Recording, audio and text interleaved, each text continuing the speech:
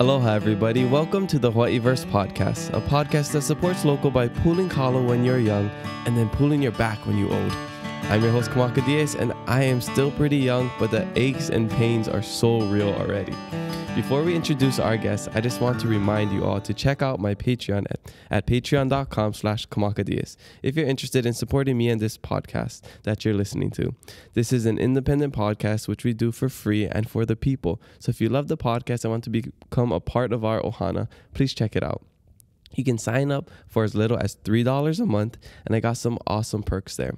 Shout out to my new Patreon supporters, Dana Sanchez-Terry and Tiffany Karamoto, for signing up for the $10 a month Kako'o tier. Appreciate you both. Okay, enough about me and Patreon. Let's introduce our guest.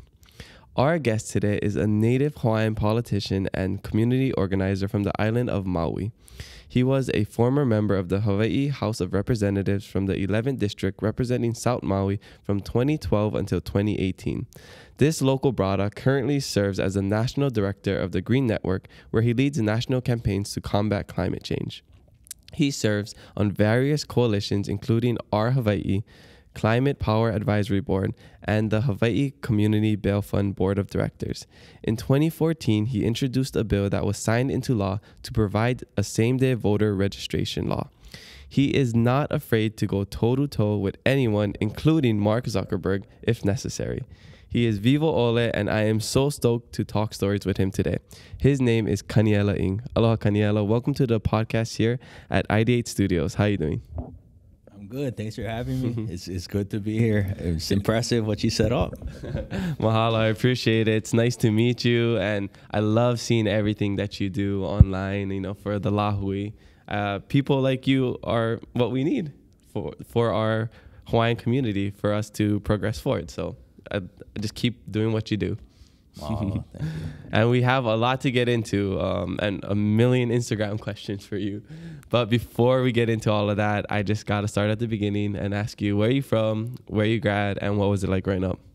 Yeah, okay. I'm from Makawao, Maui, Paniolo town, country as it gets. Country won't care. But my dad was from Pololo, so he moved there. My mom's from Maui, like 4 generations. But all my friends was into rodeo, and we wasn't really. And we never hunt, so I had to kind of learn from my friends and all that. But then, working class. My mom worked Liberty House. But then my dad passed away. Oh, that's a throwback, Liberty House. I forgot about that. That was right before Macy's, right? Yeah. So she did the shoes. She did the shoes there. And then she did art on the side. But then my dad, he suddenly passed away when I was 11. So then had my mom and then the 4 kids and my grandma living. So I was working pineapple fields, at 14 years old. Wow. Trying to help with bills. And we grew up really American style. As long as you work hard, everything's going to be fine. But we realized, that's not the case. We was busting ass. My mom was working 2 jobs. And we still needed help from the church, from the government. We needed support, Social Security, Medicare, all the stuff. So it kind of shaped my views coming into college. And we none of my parents went to college, so we was a first generation. So, you grow up, you're not thinking, none of your friends' dads or moms are politicians or lawyers or doctors. They're firefighters, and that's what you try to be. But those are good jobs.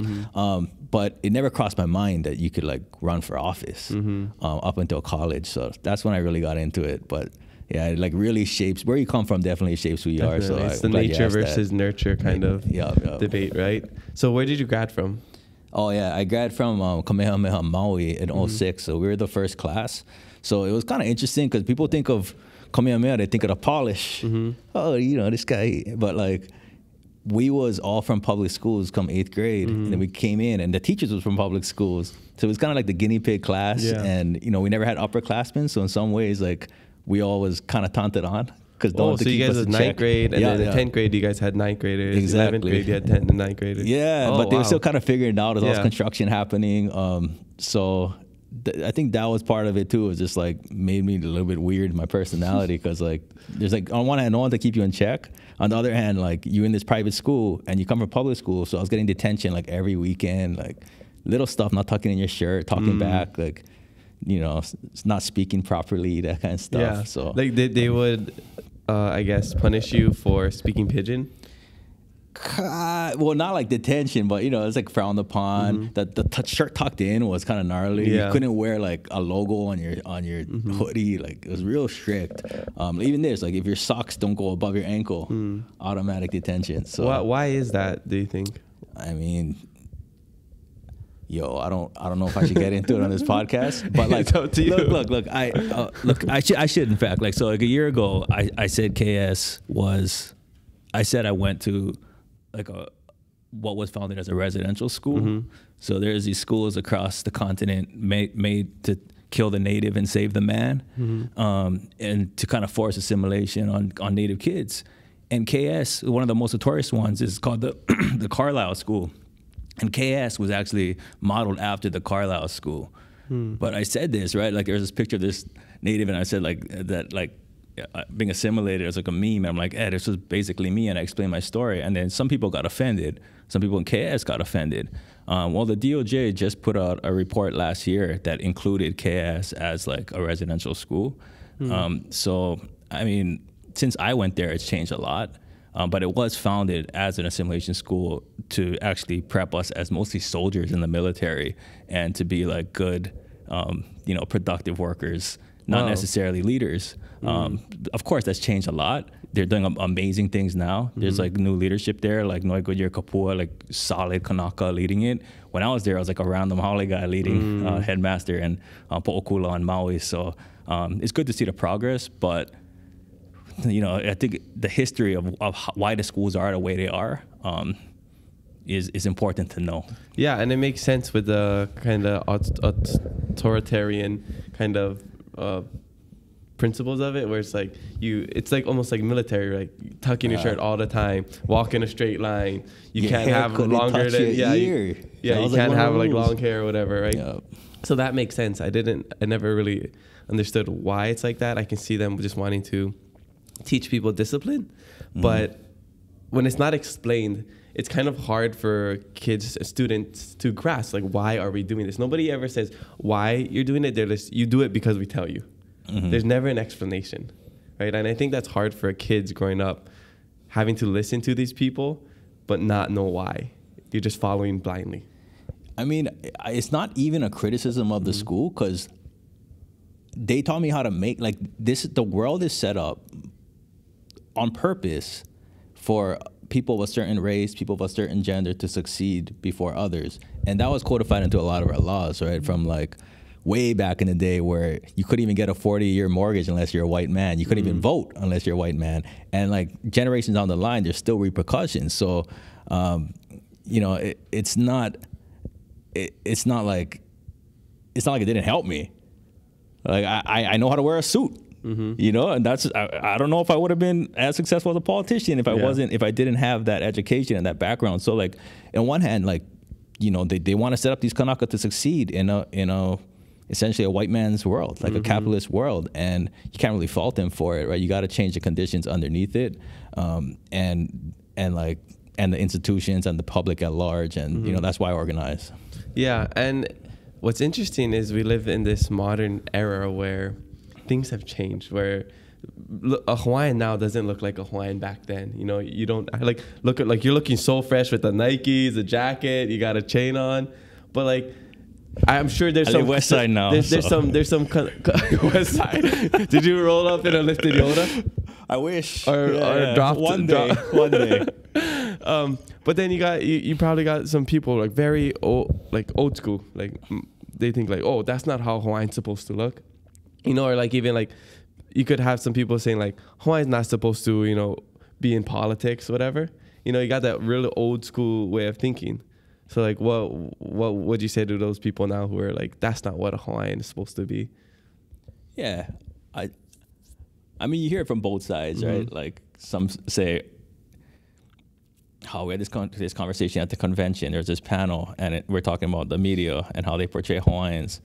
And one of the panelists were saying like, don't be rowdy, like don't protest and stuff, because that's what they're gonna put in the media on the front page, the long-haired Hawaiian looking all sloppy, and rather to be buttoned up. And it's like, is that what we're gonna tell our kids, to like try to not show up as your full self, and to like act like the the colonizer culture, or are we going to try to change the conditions where it's okay to show up as our full selves?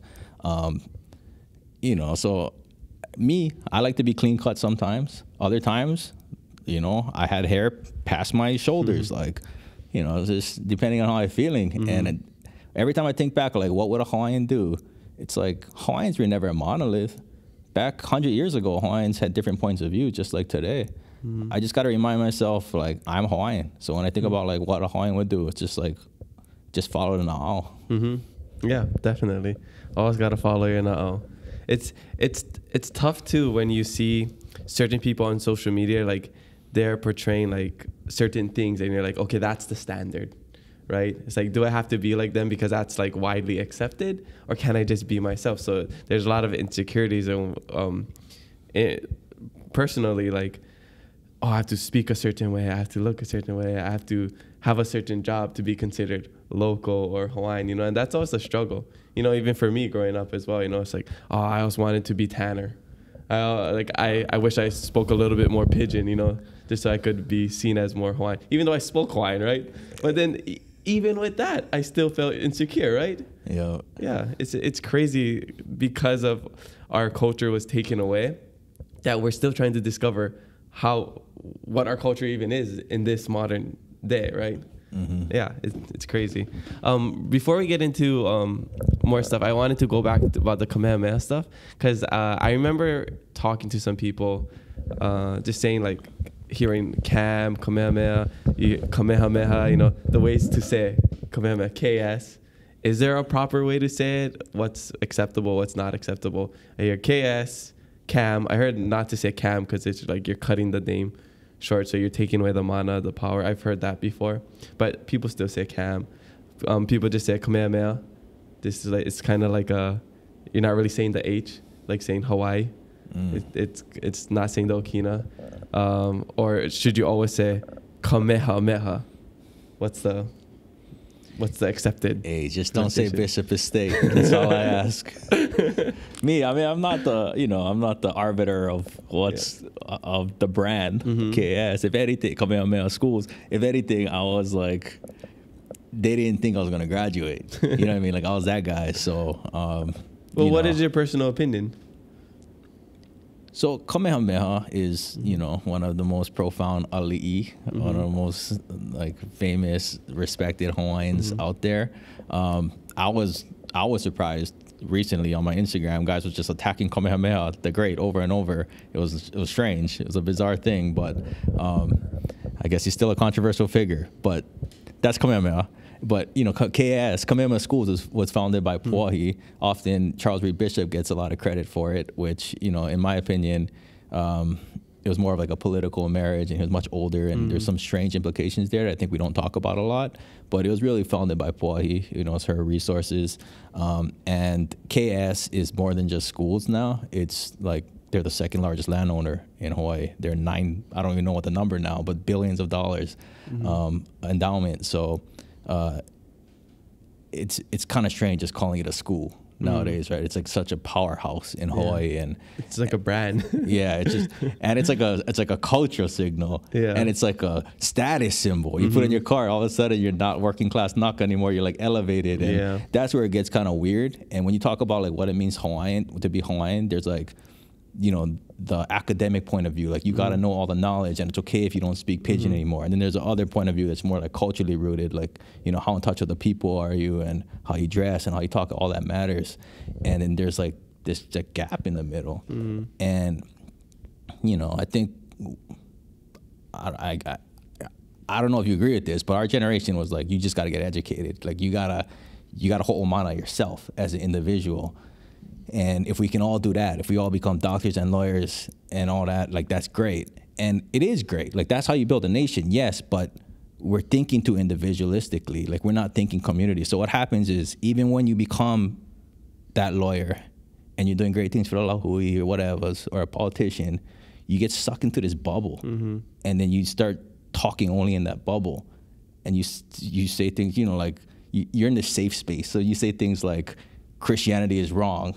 No one's punishing you, but you say that in the middle of Nanakuli or something, you can have consequences. You know what I mean? So like we gotta like part of the work that I do is trying to bridge those divides. So it's less like ILH versus OIA Kanaka. Yeah, that's such a good point, because even if you go a little lower too, it's just the debate between private and public school kids is such a real one in Hawaii. Yeah. It's not really a thing on the continent. When I talk to people, they don't really care as much as over here, because we got the public and private school, just the way you act, people's attitudes, and then we got the sports. You know, that's another debate where people like public school is not as good as private school because private school has all the resources, stuff like that. What's your opinion on public versus private? Is one better? Just different situations? I mean, like, I am who I am because I went to public school up until 8th grade. Then I went to Kamehameha. And, you know, I might have not gone to college if not for Kamehameha. Yeah. So, you know, I owe a lot to them. But on the other hand, like, I just feel like I'm a little different than, like, people who spent their whole life in Kamehameha or Punahou or Iolani. Those are the people that I'm around a lot because of politics. Yeah. But, you know, at my core, like, he's a public school boy. Yeah, bro. I grew up like a certain way. Do you think that being put in private school almost puts you in this bubble, like how you're talking about the bubble within as you move up as a, you know, in your career? It's almost like you're in a bubble. Do you think the private school also has that sort of bubble as well? Oh, I can speak on a political context, right? So, like, right now, the majority of Hawaii is Democrats. You see a tide changing within the lāhui, where a lot of Hawaiians that used to be Democrat is now going Republican. And is it just because they agree with the issues of the Republican Party, or is it more of a cultural thing? You know, is it like Democrats, I feel like, lost touch of the local culture in a really big way. And they just talking about the national issues and like trying to hammer it home like by force. But then like, it's just the way, like, I've been around these guys, yeah, and there's like mostly representatives from the mainland, or they're from like political families, and they're just so out of touch with like regular working people that, like, I don't blame them for hopping over to be Republican all of a sudden, yeah. So it's like culture is at the core of everything, and if you can't like keep in touch with where the people are, you're not going to be successful in whatever you're trying to push, be it like, you know, union rights or Mauna Kea or whatever it is. Like, you're going to lose people very quickly, especially when the other side, it has like tons of money for ads and all that stuff. Yeah, and we've been seeing that a lot in the last couple of years, especially with the last election that just happened. It's crazy to me to see like the division that it creates just between like the two-party system, and it's like, but when you think about back in the days when we had like Kūʻē, who was a Republican, right? And he was, I guess, a politician for Hawaii. He had certain beliefs, but what I've heard is that the beliefs, the values of the Republican Party back then, it's changed a lot since then. So now it's like you can't really use the argument, well, like Hawaii used to be Republican. Do you have any mana'o on that? Well, me personally, I try not to get too hung up on the political parties. The reason why I ran as a Democrat is because I support Mahu, Two-Spirit, you know, LGBT rights, and that was like a big issue when I was running. I support equal rights for women, like all that kind of stuff. And the Republican Party is just right now pretty bad at that stuff. But when you look at like issues that actually help working people, it's like there's a question mark, like which party is better. Like Democrats are better with unions, but when it comes to like, you know, actually talking about like what working people really care about, and like Mauna Kea, for example, I've seen more like Republicans that supported Mauna Kea than, or saying stuff about Red Hill than Democrats right now. So, you know, it's like I try to focus more on the issues. And Kūʻē was the same way. Kūʻē was just a Republican. He created a new party, Home Rule Party. He said, look, all these business owners, these Japanese business owners over here, all these Haole, like, you know, colonizer families over here, like, what if we did our own thing and just focus on what matters? Like, Hawaiians need homes, and created a new party. So, like, I think there's there's appetite for that here. But like, it's not going to happen unless we kind of get to the core of the issues a little bit more, rather than just blindly following American colonial constructs of the two-party system. Yeah, I agree. I don't like the two-party system. I think it's you support individual issues, and I don't think you need to put a label on it, like what you are, conservative, liberal, whatever. It's like, you support what you support. Let's talk issues. Like, if you don't want corporations to drill into sacred places like Mauna Kea, if you don't want the military to pollute our water source, our drinking water, or kidnap our girls, if you want to house Hawaiians, if you want to regenerate our aina and resources, then you need to care about money in politics. Right? Replacing a Democrat with a Republican, or a Republican with a Democrat, is not going to fix anything.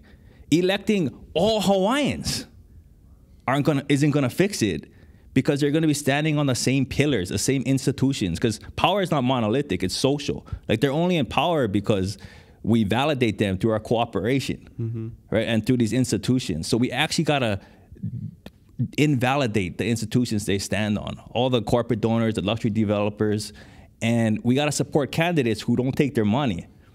And that's hard. When you don't take their money, they come after you. They trash you in the media. They do lawsuits. They do everything they can to drag you down. And we got to see through it as the public and be like, hey, like, just because that person has the best signs doesn't mean they're the best candidate. In fact, they might be the worst candidate, because where'd that money come from to buy all those signs, right? Because they were bought out. Right. Yeah, and I know when you ran, you were one of the candidates that didn't take any corporate money. Yeah. Is that true? Yeah, it's true. And it was hard, because then when you do that, you got to get like, kind of like your Patreon, right? You need like $10 donations from choked people. We had 15,000 donors in order to compete. But whereas if you take a corporate sponsor, you can get like $100,000 check, boom, right there. Yeah, something like that. And you have like support for like your your reporting and your lawyers, so like you're never gonna get in trouble. And then if you don't get that, they're gonna be suing you, and they know you're vulnerable. So like, it's tough. But like, it's not just a matter of supporting the candidates too. It's like having these conversations within our communities about the issues and because even if it's not these big issues I spoke of, if it's a pothole, trash pickup, late buses, bro, I guarantee you can trace it back to money in politics at some point. So you always got to follow the money. You got to follow the money, right? Yeah, that's one thing I learned in the last couple of years. All right, so after you graduated from Kamehameha on Maui, where did you go to college, and how did you get into what you do now? How did you start getting into like how did you start in Kūʻē? Start like this Kūʻē movement. Yeah, I mean, my first like big protest was when John Doe got into Kamehameha. It was like 2009, and wait, is that when they started allowing people who aren't Hawaiian? Is that what that is? I don't know. Yeah, so it's like this guy, anonymous. Okay. Didn't get in, Haole guy. So the family sued KS. And if that family won that lawsuit, it would have been like everything that, all the programs, right? Like DHHL, pretty much everything you think of would be decimated. So it's like got challenged all the way up to the Supreme Court. But there was like big protests at the time where like 10,000 people was marching with their red shirts on Maui. So when you're in that space for the first time and you've been taught your whole life to like assimilate, but all of a sudden it's like, bruh, all the people around me see the world the same way I do, and it just feels good. I'm like, this is how Haoles must feel all the time. You know what I mean? Like, yeah, that's a good point. Like, damn. So you feel like powerful. Well, you feel part of the majority now. Yeah. And so your whole life you're the minority. Yeah, in Hawaii, nonetheless. Yeah. So then you just feel, that's where I got that bug. So I knew right there, I was like, okay, this is like, that kūʻē thing, it just like, it lit the fire. And you know what, we all have kūʻē in our blood. Like my grandpa, Halemano, he got called by McCarthy to testify in Congress saying like, oh, they're plotting ILWU. He was an ILWU member. They're plotting a takeover of the U.S. government. So he had to like testify and prove he wasn't like a communist conspirator against the government. Oh, and all this. crazy. Like, yeah, like we all have stories like that. Like if you're Hawaiian and alive today, there's kūʻē in your blood. Yeah, I think it's something inherent that we have. It's just like you wake up and it's just in this intrinsic feeling where you just want to go against the grain sometimes. And I feel that too. I mean, like my whole life, it's very unorthodox, you know, going to Hawaiian immersion school. That's kūʻē. You know, joining the Peace Corps. That's kūʻē. I didn't get a 9-to-5 job, you know, starting this podcast, talking about whatever we like and not, you know, just taking a big corporate sponsor and talking whatever or promoting whatever they want to promote, you know. That's kūʻē. I think a lot of the things we do, even if you don't know it, it's kūʻē. Yeah, and the idea of ea as like the collective ea, but also the individual ea as in like the main character energy. Because we never seen, up until Aquaman, I never seen people like me in the movies. How is they look at Superman and they go, hey, that's like a career choice for me. You know what I mean? Like, like obviously I'm the main character. So like, I think that idea of like, that's what I want to instill in our kids. Representation. Right. Just like, yeah, like you're at the center of your own story. Like you don't have to fall, because you're saying like, you know, they have a prescribed track of basically of like where Hawaiian should fall, and like part of kūʻē is just doing your own thing. And it's like, if you don't see yourself as like the main character in your own story, then that's going to be hard to do. So, you know, that's something we try to like, you're the main character. Just like remind folks. I love it. Yeah. So this all came about in 2009 during the, college. And where did you go to college? Oh yeah, so I went to Maui Community College at the time, was called. And first I went to University of Utah, Western undergraduate exchange. It was real cheap. Wanted to experience the snow. Wanted to get a different perspective just for a semester. Then went to Maui, and then went to UH. And UH is when I realized there's like more out there. There's like different kinds of jobs and paths you can take. And there was a 70% of the student population was in-state, local. 30% was out-of-state. That was the cap. That was the most out-of-state you can do. They wanted to lift the cap. And the student government was supporting lifting the cap because the student government was 95% out-of-state. Was one fraternity, all like rich, certain kind of guy. And like they spent all the student government money on like Oktoberfest. You know what I mean? Like super non-Hawaiian events. I mean, cool, you know, I drink beer. But we did a campaign, put the Hawaii back in UH, got some t-shirts donated, took donations, like $10 each, used that to buy like, you know, barbecue stuff, flyers, and ran for president and took out the vice president by like 40 votes. And the whole Senate hated me because they're all like his friends. But then from there, that's when I really understood that you could do like electoral stuff and do like real change. So, you know, we did a bus pass. It used to be like $400 for a bus pass for a semester. But then we did, what if everyone just chip in $5, $10, and everyone get a bus pass? Doesn't matter if you're rich, poor, whatever. Everyone supported that. Why wouldn't you support that? You know, and I didn't realize at the time that was socialist or socialized policy, but like Medicare, Social Security, but it was super popular. So that's when I started realizing like, okay, maybe this electoral thing on path to leadership is something I could do. You also realized early how every vote matters. Yeah, you won by 40 votes. And I think people ask like, does my vote matter? That's an example right there. It might not matter in like the presidential election when there's so millions of votes, but on a small scale like that, your representatives, like the districts, it matters. Definitely. Guys win with like 1-2 votes. Brenton Awa, he had to come from behind victory and won by a few votes. Like that's an example. And we got a Hawaiian in office. Love it.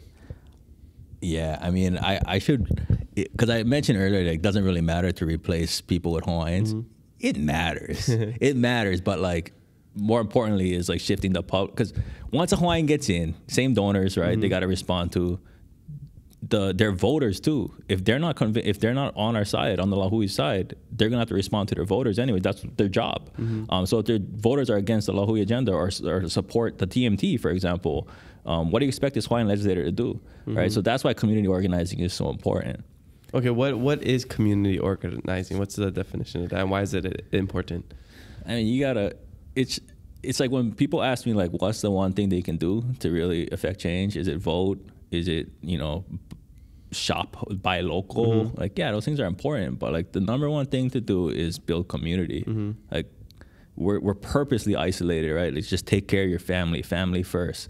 But that's never how we operated as a lāhui or any Native people, whether you're Black, Brown, Hawaiian, Navajo, Sioux, whatever. Society was always like, it takes a village to raise a child, yeah. Or an ahupua'a. Yeah, or ahupua'a style. Yeah. And it was like to the point where our values were way different. Like, if you hoarded wealth, or like if you hoarded vai or resources or anything, it was weird. Like, you didn't admire someone because they're rich. You got your social status by giving. The more you gave, the more popular you became.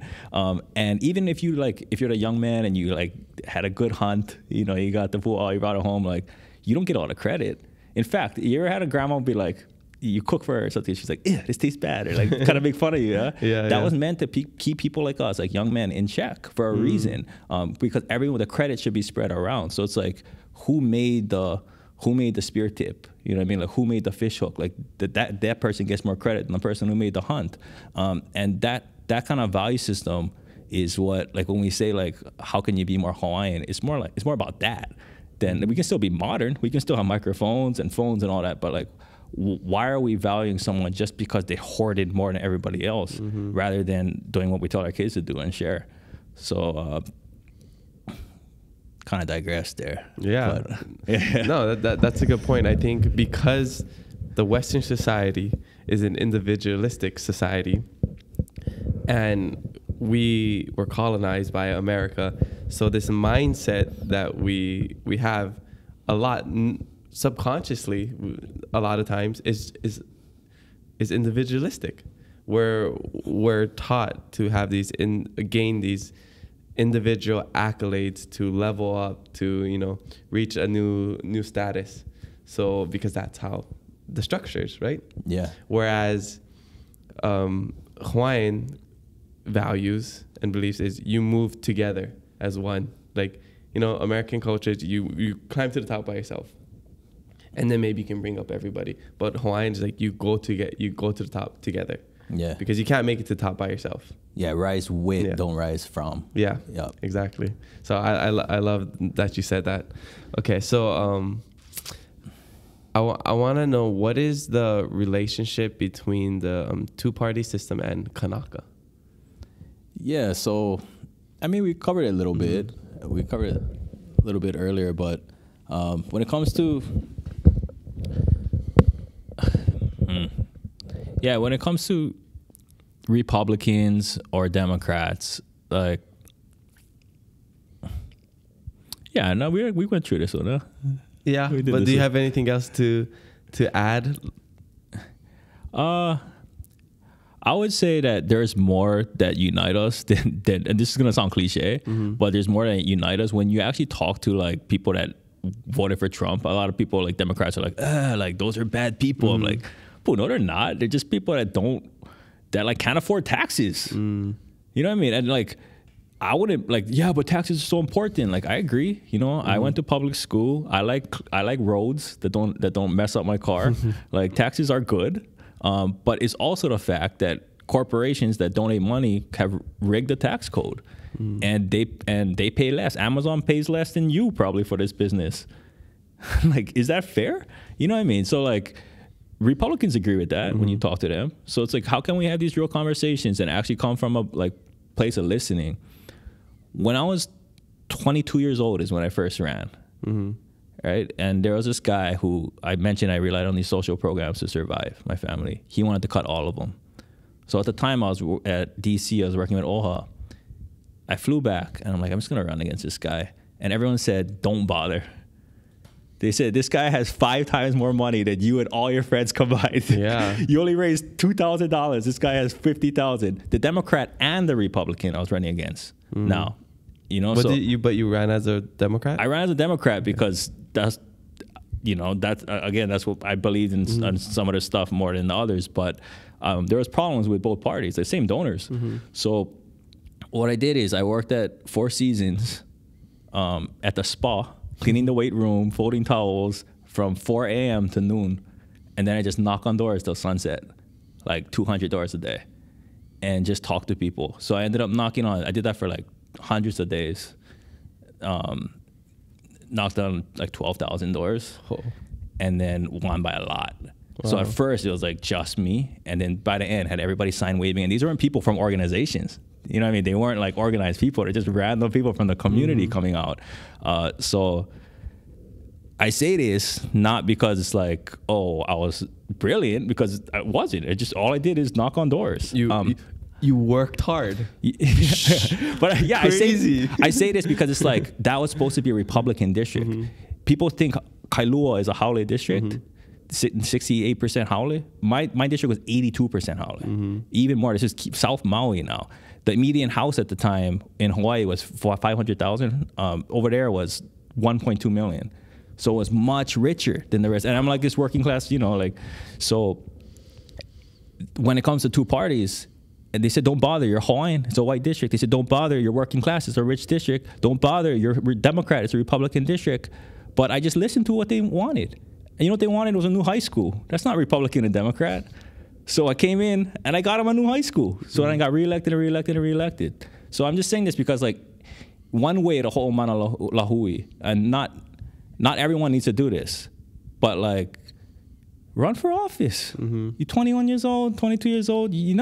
So people are gonna tell you, pay your dues. They're gonna say, go in the system first, be a staffer. But what's gonna happen? You're gonna get in that system and you're gonna get inundated by the system. And you're just gonna become one with the ship, like Pirates of the Caribbean.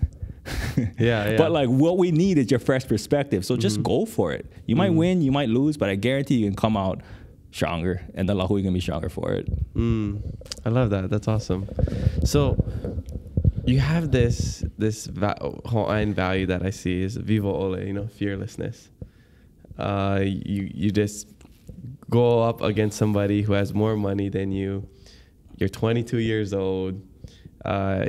You're just like, I'm gonna do it, you know. Even if you tell me I can't do it, I'm gonna do it. You know,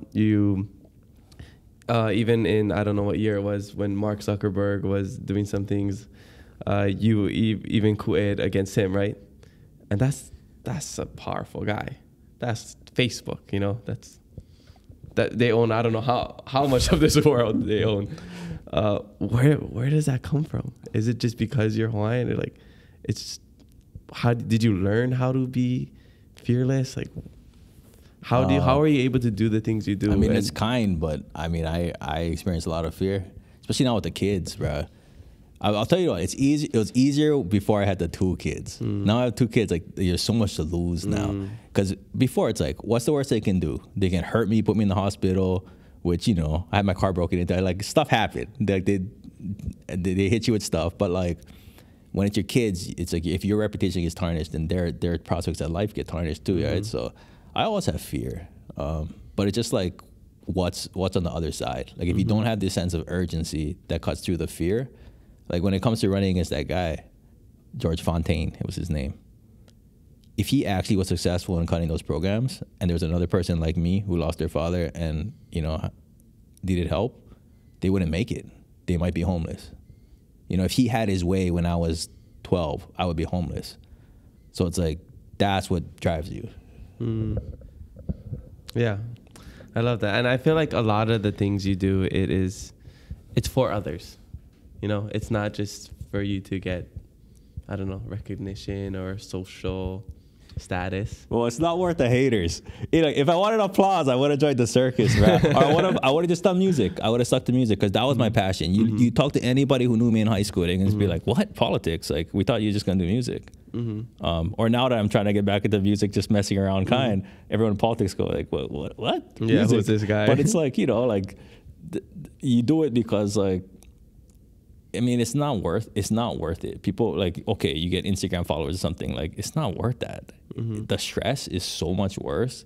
To have somebody that you grew up with, right, and you see them at the grocery store or something, and they don't want to make eye contact with you because you voted, they work at A&B, and you voted against their water theft bill, or you know, they work for Monsanto, and you voted against the pesticide. You have this pesticide bill to stop them from spraying around kids. Like, you lose friends. Yeah. That's just not worth it. It's not worth the clout. You know what I mean? Like, you got to have another motivation. That's what saddens me the most about the times you live in, is just because you disagree with somebody, it's a huge issue and you can't be friends anymore. Just because you like blue and I like red, we can't be friends. Yeah. Because you like Doritos and I like Cheetos, you can't be like, what has like this world come to where we can't even have different in opinions and different in taste in the things that we like?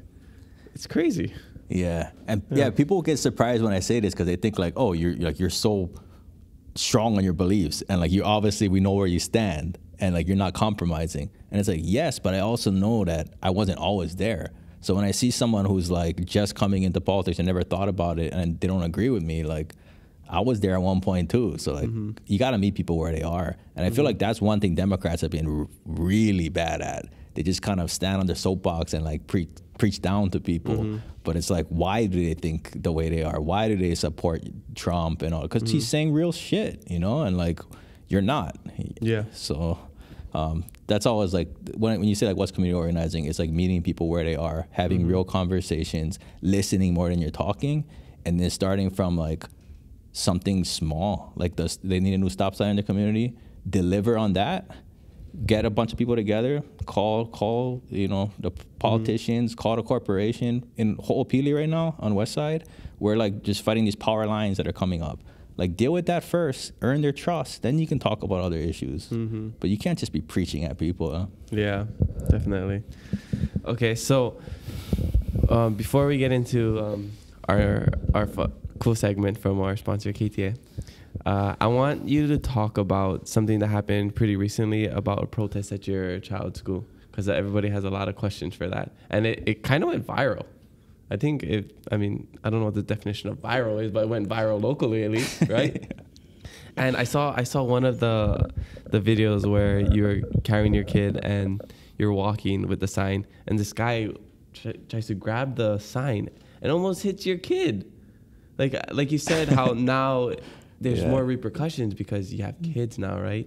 Before, like if you were hit, you know, well, okay, cool, you know, you have a cut, you're a little bruised, whatever. But I could imagine, like, if that guy had tried to grab the sign and you fell or something and your kid fell, what the repercussion would have been. Like, I wouldn't have blamed you for getting up and trying to scrap that guy, you know? Yeah. That would have been totally valid. But if you guys haven't seen the video, go to Instagram. I don't know, or YouTube. I don't know. Gotta be somewhere. So it's somewhere. You know, things just spread like crazy here in Hawaii. But tell us about that event, what happened, and that whole protest at your kid's school. I want to hear your side of the story. Well, I'll tell you what, like I've been a politician, so I know what's popular and what's not. It's kind of the nature of the game. And I know that if you want to score brownie points and get the public on your side, you don't go after the #1 rated politician of all time, Abraham Lincoln. You know what I mean? So that wasn't my choice as a target, but I did understand like it could be a flashpoint moment. But here's the thing. I didn't know that Lincoln Day was 2,000 people because it was my first time going. I thought it was gonna be like 30 people. So that was the one thing. I didn't know all politicians. I'll get there. I have the text. I can show you. I'm like, Carl. I'm like, what? You know, like, wow, you know, like, what is going on?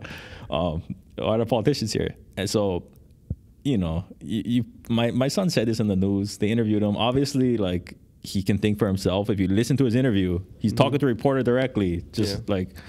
And if you look at his face in the video, like this Howley guy talks to him and he's like, hey, can you sit down? He just looks at him. He's like, nope. Like, obviously, he's dug it on his own volition. But did I help him with the sign? Yes, obviously.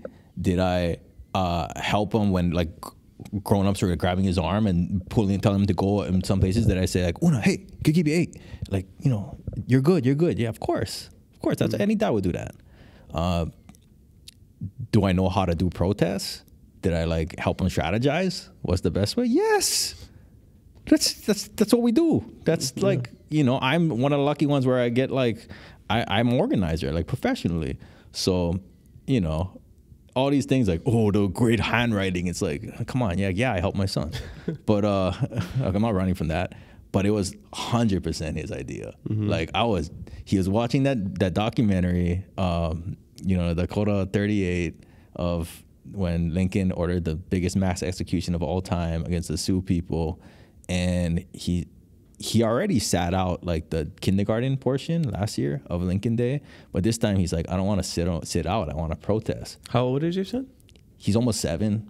So he was 6. Okay. But for context, he was born after the Trump election, like Women's March, George Floyd, all that stuff. So that's just what he knows, right? It's like, you protest. If you don't, you protest. Like that's what you do. And I warned them, like, you know, there's other ways. And like we already talked to talk to teachers. Like I talked to the teacher.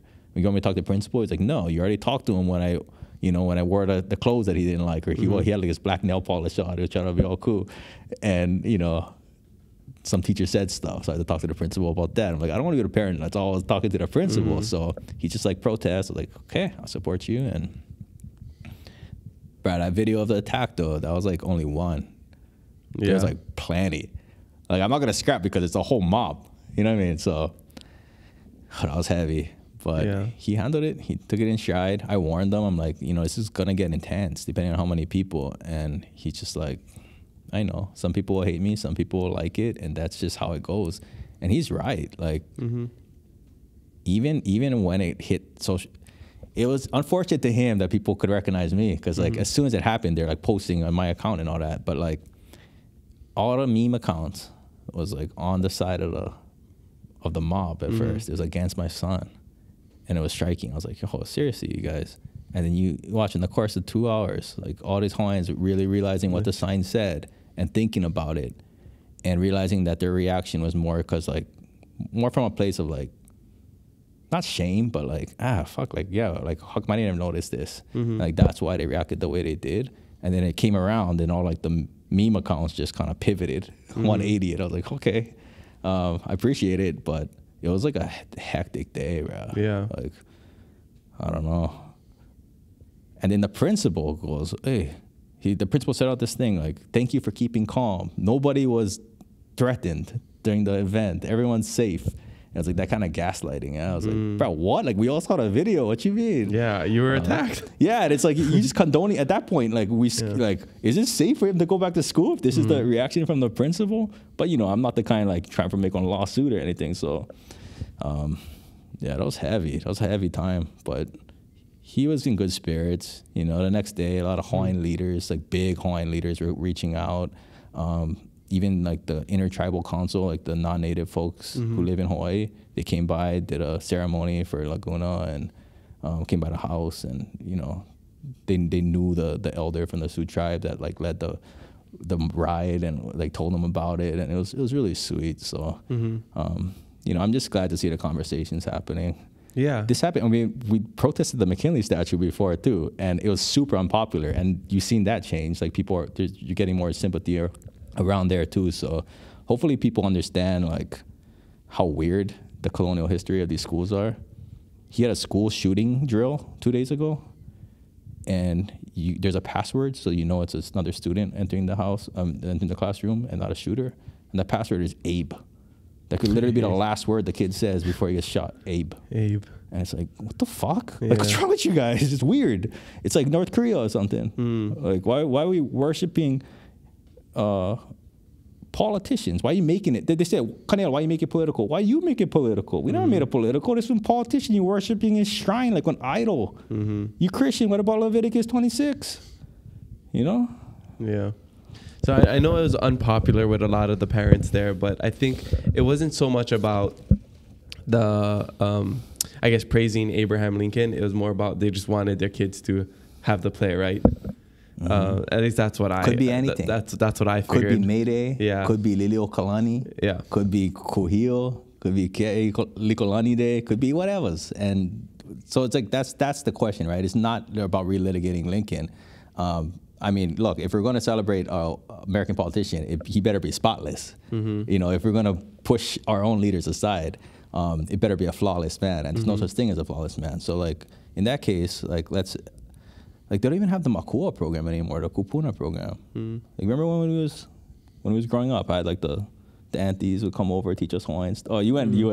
Oh yeah, I had that was just my cool. That was all the teachers. That was everybody. But like they used to have these programs for Hawaiian education in the public schools, and they got rid of them. They don't even have May Day in ever. Oh really? Yeah, this is the only event they have that's big like that. So in that case, yeah, I sympathize with the parents, but also like why Lincoln? Why not something that's like honors our actual history of ever? Liho or something. Yeah, or like a Sakata Day. Doesn't even have to be Hawaiian. Like if it's mostly Filipino, and like what's the history out there? Like my kid's Filipino too, you know, like. But yeah, when you teach them that heroes look like Lincoln, because the lyrics are literally, Mr. Lincoln is my hero more than a president to me, put to the tune of a pop song, so very North Korea-ish. What are you really telling them? And you say plantation workers look like you, but like heroes look like that. That has long-term effects. Yeah, that is another way of almost like brainwashing kids growing up. You just don't know, you know, even like singing the Pledge of Allegiance and like, you know, the American national anthem. I never learned it in my school because we did Hawaiian history and Hawai'i Pono'i, all 3 verses, which I hated, but I love and appreciate now. But it's just, yeah, it's just a way that we do things or we learn things that you don't realize the repercussions of it until you get older, like how much you couldn't really think for yourself, you know. It's crazy because like all these kids, they're gonna what if they're living in Hawaii and they know nothing about the overthrow or what America did to Hawaii. You know, I'm not saying everybody needs to care as much as we do, but at least you should know and be able to like choose your side, you know. I mean, it's like accuracy in education. It's right now it's political. What I'm coming from is like we should depoliticize it and just show the whole picture. Because when you only tell one side of the story, that's a political choice. And just like the misinformation, like the fallout from like Instagram, for example, you have people saying like, oh, like Lincoln freed slaves, like you should be thankful. But in fact, there was no slavery. Like slaves were already free in Hawaii before the Emancipation Proclamation. Like our ali'i did that. America gives you free speech. No, free speech was enshrined into the Hawaiian Constitution before America. So like all these things that we give credit to America for is not true. Like, oh, this public education system is American. No, the DOE under the Hawaiian government was better than DOE now. We're the most literate nation in the world. Yep. We had a prison system that didn't mass incarcerate Hawaiians. And we barely had any homelessness. We had virtually zero homelessness. So what did America provide us that we didn't already have in our own government? Right? So it's like, oh, we should be grateful for them. Yeah, I mean, I'm not saying, you know, there are positives of obviously to being a part of the greatest empire in the history of the world, right? Like, you know, if you can't beat them, join them kind of thing. But that doesn't mean that we couldn't make it on our own. In fact, we have made it on our own. So like, but people just don't get that by and large. It's just like a minority of people who even know the history, not just up to the overthrow, but after the overthrow. We were still going. We created beauty in terms of government and social structures. Yeah, well, nobody knows the history. If you don't know what you don't know, right? It's like we grow up in this society where it's like America's everything, you know? We have all these things because we're American, you know? So unless you know the history, you're not going to know that. You're not going to know we had electricity before the White House. You're not going to know that we're the most literate state in the U.S., or I guess, I don't know if it's the nation, and it wasn't literate in English. It was literacy in Hawaiian, which is crazy. Yeah. So crazy that, you know, we have to always remind people. That's why they made Eva Elementary the way they did. That's why they made KS the way we did, to strip us of our language on purpose. Like KS was the first English school, right? So it's like, how do we use these institutions that were created to like for our betterment, but also understand the histories? Like, it's just because of tradition, it doesn't mean it's good. You know? Yeah, for sure. Okay, so awesome conversation. Yeah, we got a lot more to talk about, but right now, before we get into Instagram questions, I just want to present a new segment by our sponsor, KTA Superstores, located on the Big Island. You know, if you're from Hilo, Waimea, wherever, I think they even got some stores in Kona. You know, you grow up going to KTA. That's the place. I'm sure you've been to one when you were on the Big Island. Yeah. I know the Onishi family. They're the best. We love it. So, you know, KTA Superstore started in 1916 as a modest 500 square foot grocery and dry goods store by Koichi and Taniguchi. And then since then, KTA has grown to 7 store chains serving the residents of Hawai'i Island. And it's cool that it's like our own personal, like it's a Big Island thing, right? So that's why I love it. So I want to present you with one of these beef jerkies that you can take home right after this, because just like what KTA believes, you're someone special. So you're someone special, and you get to have a beef jerky to take home and eat with your ohana after this. So I know it looks super ono right now. I try some, it's mean. So just be thinking about which one you want to take home. You know, do you want the door number 1, door number 2, door number 3, whatever you want, because you're someone special, you get to take one home. What's cool about this brand right here, 1916, it's one of KTA's signature brand, named to honor the year that Kei Taniguchi store was founded. So their 1916 products are hand-picked and produced exclusively for Hawaii, bringing the best products from all over the world to you. Yeah, so I hope you're hungry after this, because you get to try some of this 1916 beef jerky. I've never had it before. They sent it to me. I didn't even know it existed. Oh, sick. Yeah. Right. Are you a big beef jerky guy? Yeah. Well, I'm trying to cut back a little bit on the meat, but yeah, bro. It's you know. Yeah. What would you say is the best beef jerky you've had? Ooh.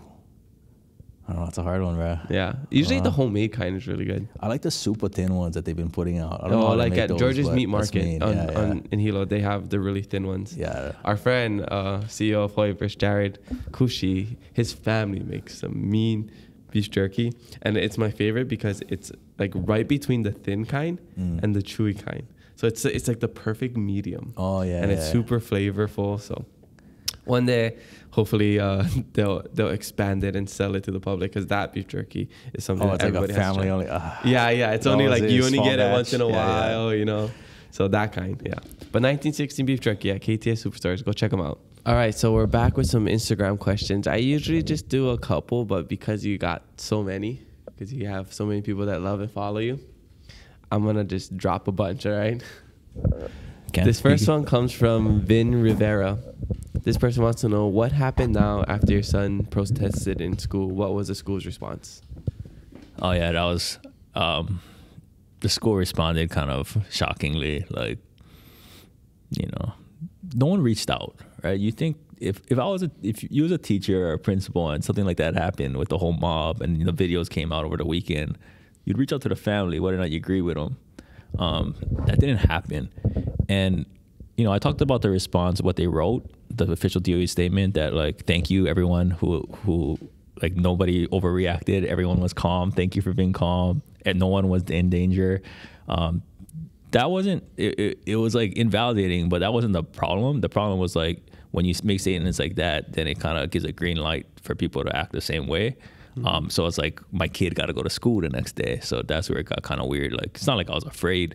I mean, I didn't show up in Kamakana Ali that weekend because I didn't want to start trouble. But, you know, once things started coming out and more support started happening and all the community leaders came out, like, I wasn't scared, but it was more like, would my kid be okay in school? Yeah. So that was concerning. And the other part was like, if somebody protested an event, and let's say it was in my old district in Kūʻē, I was principal, I was an elected official, I would have got on the mic and I would have calmed everyone down. Even if they completely disagree with me, if it's something that I don't support at all. Someone said like someone was going on like a anti-gay or anti-Hawaiian rant or something. I still go up there and calm people down. That didn't happen. Not one elected official had the sense of public leadership to step up like that when a child was getting booed by hundreds of people and everybody yelling F you and all that. So that was the more disappointing thing. They were saying that to your kid? Bro, you should watch some of the other videos. You could hear them. It's really intense. I mean, maybe they're singing at me, but from his perspective, you know what I mean? Like, How is your kid now? Yo, bro, you want to talk about Viva Ole? Like, that kid is like... Really? I mean, he's still a kid, you know? Yeah. So he's just like, oh, that was intense. Anyways, let's hop on Fortnite. yeah, Pokemon. Like, anyways, Dad, what's your favorite Pokemon? I'm like, I wasn't trying to like do the Pokemon thing with him because, you know, it's just like, it's so basic. But then, like, after that, we went to Pro Ridge and got, like, the ones he wanted because, nice. You know. Little reward. Yeah. That is a very brave thing. Whether you agree with it or not, to have somebody at 6 years old. Yeah. Do that. I mean, that's... Well, I walked up to him with the sign, right? Because that was the plan. Like, after his class walks up for their part, I'll give him the sign. And I walk up to him like, hey, you don't have to do this, you know? Like, I didn't realize there's, like, this much people. He goes, I'm like, how you feel? He goes, I feel relieved that I didn't think you'd get me the sign. And he took the sign and he went up. I feel relieved. I was like, what? Okay. So then, and then when, like, my wife started crying, when Cara started crying, because, you know, he's up there and people started booing and stuff, she, like, put her fist up, and then I just saw him just, like, and his face just didn't budge, like, no tears, nothing. I was like, bro, what? Yeah. At that point, I was like, okay, there's ancestors here or something. Yeah. Do you think people were also mad because maybe they thought this was like a stunt, like, oh, this is for, so you can get a picture, a video for followers on Instagram to, you know, show like you're doing something? Do you think that's what people thought? Yeah, but the thing is, most of the people that are saying this stuff are people who always oppose me, usually on partisan grounds. Like, you know, they don't agree with my stance, they don't agree with my party, whatever's. But, like, the thing is, you could always count on me and my family for coming out for any issue that matters to our community. That's why we did the power line thing. You know, that's why we do missing and murdered Indigenous women and girls. Like, it doesn't matter. You know, we'll be out. We'll work with anyone. So I think that's what people are starting to realize. Like, we just do it. Again, not worth it. Not worth the haters and the stuff people say. I've been purposely, if you notice, trying to do more behind the scenes stuff, more music, more like not political stuff. But, you know, when you raise your kid in Kūʻē, you can't avoid it. So. Yeah, it's hard to get away from it. Yeah. So how do you deal with these haters and people that don't agree with you? Organize. It's just like, you know, if you're saying things that people need to hear and feel what is pono and they care about too, maybe they feel it, but they don't know how to communicate it yet because they're just busy doing their day jobs. And you talk to enough people, you'll build support. And we saw that with Mauna Kea. At the beginning of Mauna Kea, only less than 20% of people stood on our side, right? It was like 16% or something. And by the end was even Hawaiians. We didn't have the majority of Hawaiians back then in 2015. Now it's like 70, 80% Hawaiians, maybe more, 50, 60% of the general public. And like, this is one thing that I think a lot about. Like, after somebody in our lāhui, or, you know, even if you're Black, Indigenous, immigrant, Kanaka Maoli, we like really sing praises to our leaders who have left us. But what about when they were alive? You know, like, Martin Luther King wasn't a popular man. Haunani K. Trask, George Helm, they were considered really radical. A lot of Hawaiians were like scared to even associate with them during their time. So there are people now that like stick their neck out. I'm not talking about myself. I'm talking about like leaders who've been doing this for a long time. You know, like Anthony Pua Case, for example. I mentioned Anthony Noi Goodyear Kapua, Professor Goodyear Kapua. Like Kimo Keo out on Maui. Guys that are like actually like been leading this like sovereignty movement and just like native rights movement for their whole lives. And I just like, they might seem unpopular at times or like hard to get close to because you might lose respect from, you might get raised eyebrows in your family. But I just challenge people, like, take the risk, like give them the lei while they can still smell the flowers. Yeah. And I think it just starts by having an open mind and being able to listen and being prepared to hear something that you might not agree with. But that's okay, because it's a conversation that needs to happen. And if you're only listening to one side the whole time, you know, it's just like you're just going to be in an echo chamber your whole entire life. And the idea of moderation, like every time you hear like, oh, why can't you just be more unity? Like, why don't you try to shy towards unity, Kaniela? And it's like, okay, what does that look like? Does that mean playing both sides or taking a stance right in the middle? or does that mean something else? But when you look at the issues we're most united on now, we all think hoʻolāwe was bad. Now, we all think Social Security, Medicare, those are the most popular issues in America. When those issues, we all think black people should vote. We all think women should vote.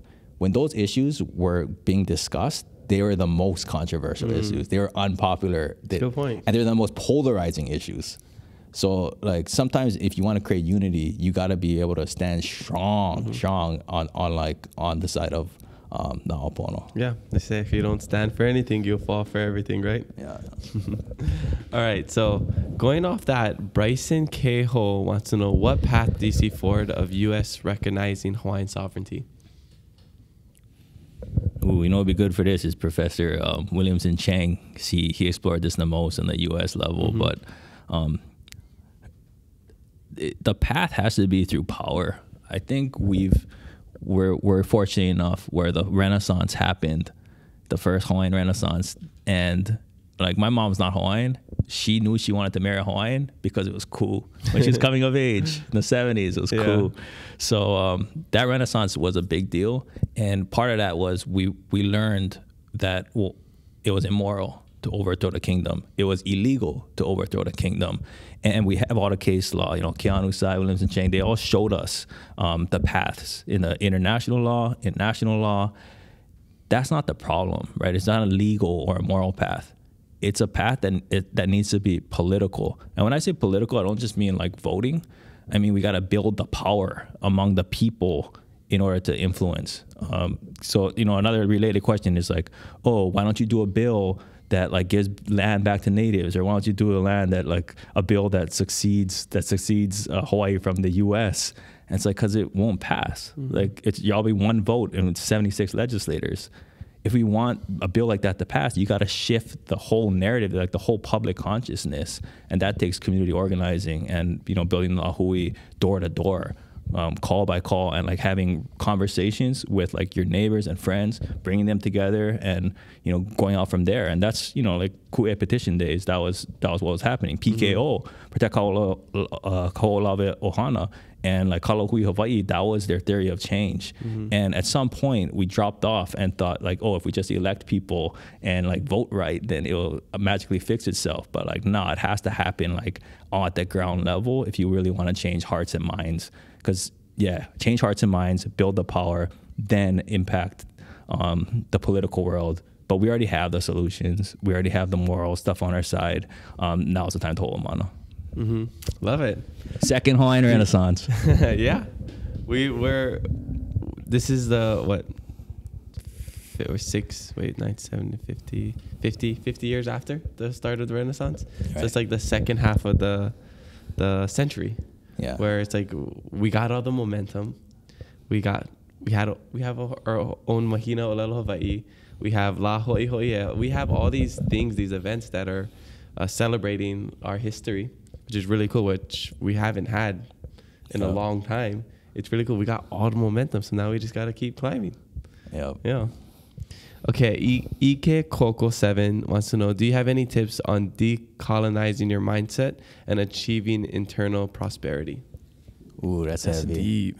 That's heavy. I should have said this actually as an answer to the two-party system, because we're told like they're two friends of mine, progressive and conservative. But really it's like, as anybody, but especially as Kanaka Maoli, we should be thinking about like, what's decolonial? Like what's the way to think about this issue that isn't informed by, like you're saying, all the things that we were force fed as kids, as to like the proper haole way. And once you do that, you can really like break down the barriers between our communities, between educated Hawaiians and like, you know, working class Hawaiians, and realize that like our value is much deeper than what we produce for you know, the moneyed world. In terms of like doing it for ourselves, our kids in like the Noel program on the West Side, and what they do is when they come into the classroom, they check in on like their well-being, but in different dimensions. It's like, how's your AL doing? How's like the pilina? You know, how's your you know, relationships? How's your aina momona? Like, what's your relationship with the environment? and just like all these different dimensions. And I think that is a really good framework. I never did it myself, but just witnessing it for the first time, I'm like, wow, that's so healthy, especially for a boy who doesn't know how to express who's like taught to like bottle up their emotions till they explode. Like being able to express it, but not just like in a I feel happy kind of way, but like in different native dimensions. It's pretty powerful. It's very spiritual. Yeah, like. And then there's a spiritual component too, like how you feel spiritually. It's like, yeah, interesting. I've never heard of anything like that when I was in school, but I mean, I feel like a lot of times you kind of just figure it out on your own. Yeah. Like, what is your relationship to hula, to aina, to mea'ai, to food, you know, all these things. And you're taught, at least in the Hawaiian immersion schools, to think about all the kauna, the hidden meanings behind everything. And like everything has meaning. Like even stuff as simple as if I'm sitting down on the ground with my legs crossed, legs out, and you step over me, you're taking my mana. You're taking like my power, my essence. So you have to walk back to restore that and then walk around me. You know, stuff as little as that, you know, significance that till today I carry, even though I wasn't interested in it. But it's Hawaiian values. It's not American values. Yeah. And that's an example of, even though I didn't care about it, it still stuck with me. So people who have their kids doing, you know, in these very American schools, American schooling systems, the American way of life is going to stick with them as they get older, just like how the Hawaiian way of life stuck with me as I get older. You know, that's just an example. Yeah. That I didn't even know until now as I'm saying this out loud, you know. Okay, next question. Nicole Sandry wants to know, how will he encourage youth to stand up without alienating their community? That's an interesting, well, there's a lot of presumptions in that question, right? So I guess the assumption is that when my son decided to kūʻē, he alienated his community. Well, we should unpack that. Like, alienated from what? From us? From my family? Like, are we a pariah now? And if we are, why is that? Is that our fault? Are we alienating from the mainstream sort of ideology? Some people think you're non-ideological. It doesn't exist. You know, you're either in a minority ideology or in the majority ideology. And given the state of the world, I think the majority ideology is a really extreme one and not a productive one. So, you know, who's alienating who? And where does the onus fall on the alienation? Like, is it the person who's getting alienated that is to blame? Or is it the people who's alienating? And what can we do to make a community less alienating in the first place for someone who just simply asking for more visibility of their culture and to stop being invisibilized by the state, the education system? Because that's all it was. So how is this something that you would encourage other people to do? You know, other parents who have kids that feel the same way, or maybe like different environment, maybe try a different tactic. Do you think it was successful? I think it's successful. We got people talking. Yeah. I think, and sometimes that's all that matters, right? And I think hundreds of thousands of people learn something. Yeah, I didn't know anything about Abraham Lincoln, like, you know, all that stuff. I mean, I don't really know American history, to be honest. I don't really, we learn a little bit of it, but I don't really remember it. So even like just the sign alone that you had, like, I didn't know. Yeah. Like I didn't look at it as somebody who's pretty, you know, neutral and open-minded. I didn't look at it and like instantly get offended or reacted in a certain way. It chose a side. I just took it as information, you know?